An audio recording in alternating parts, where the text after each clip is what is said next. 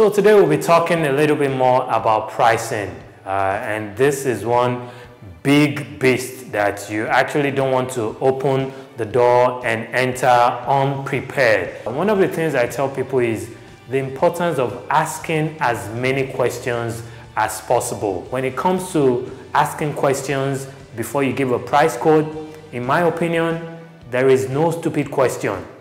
In fact, I've asked a couple ones that called me up to cover their wedding. I asked them, how did you guys meet each other? And it was an awkward question because it was met with silence, and then they changed the topic and I asked the question again, only to find out that they met each other in a funny scenario that will give me an idea whether or not I really want to cover these people. So ask as many questions as you can. Where is the event going to happen? How many hours is it? Because the wedding that is happening in Lagos will take you not as much time as one that is happening in Maiduguri. Sometimes a guest will call me or a client will call me and say, how much do you cover a day's wedding?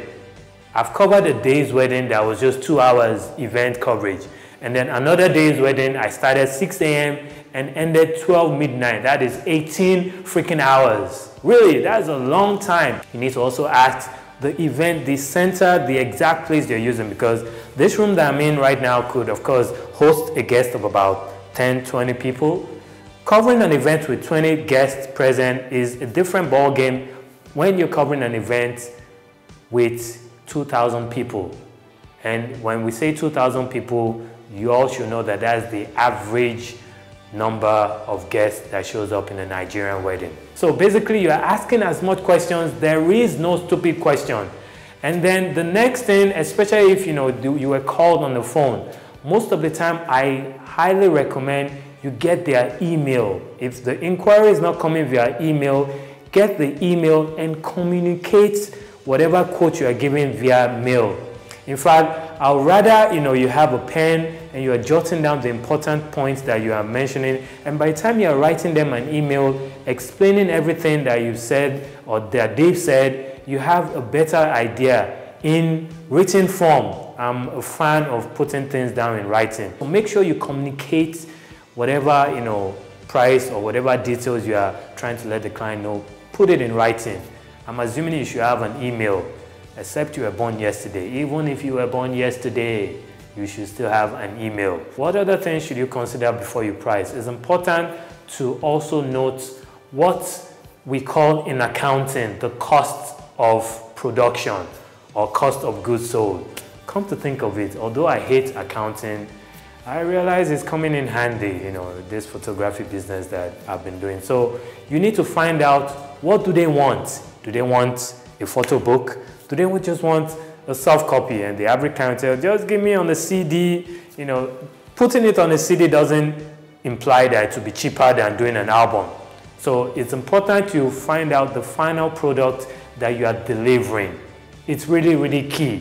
Because if they want a photo book, for example, you need to find out how much does it cost to do a photo book. Find out the cost elements of each item in whatever they are requesting for, or find out the cost element of each item that will go into making that photography successful, creating a wow factor. And this is the final recommendation I give people when it comes to the final price they should give a client.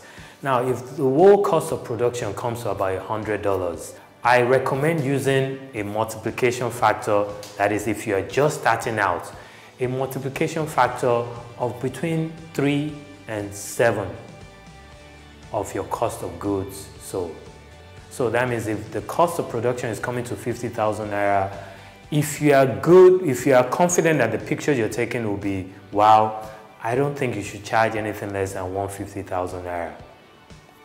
Really. So if it's costing you 50,000 and you're charging 100,000 naira, it's actually statistically proven that you are bound to run out of business faster than you can pronounce the street that I grew up in, Olashongo Jimmy.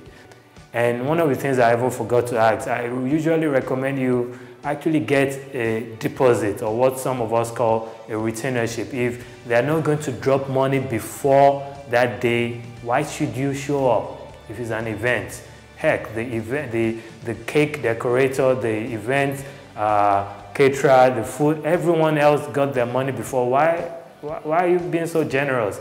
That is if it's a business. If it's a hobby, heck, do everything for free. But as a business, you need to take this seriously. And then the final step is to use the multiplication factor of between 3 and 7, whichever one you feel comfortable with. So that's that for today on GOP.